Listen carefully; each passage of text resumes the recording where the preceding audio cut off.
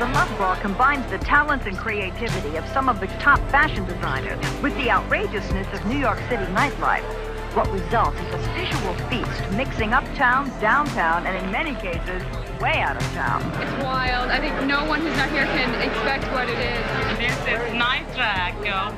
I'm just doing it because I want to inspire these people here, you know? The highlight of tonight's event is a fashion competition based on the voguing balls in Harlem. Although this scene looks frivolous, perhaps, to some people's eyes, this is probably the most serious political action of our time.